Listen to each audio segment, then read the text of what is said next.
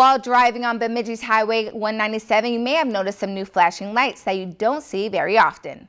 The newly installed crosswalk on Bemidji Avenue and 16th Street utilizes an irregular flash pattern simulating emergency-type vehicles. The goal is to garner drivers' attention in a busy school area. MnDOT says police notice pedestrians are not using crossing locations as they should be. Though the lights are meant to alert motorists to stop, MnDOT is still reminding pedestrians to look before they walk. Pedestrians attempting mid-block crossings on a 4-lane highway, like what's happening right here on 197, can be a dangerous proposition for them. Because really, pedestrian safety, it goes both ways. It's the motorist and then also the pedestrian, right? They may have the right-of-way in that situation, but really they've got to take the opportunity to stop, make sure that the signal's engaged, and wait for a safe gap in traffic, or that motorists see them and acknowledge them before they cross. The crosswalk lights are pedestrian activated. They were first installed with the construction of BSU's newest housing, University Heights.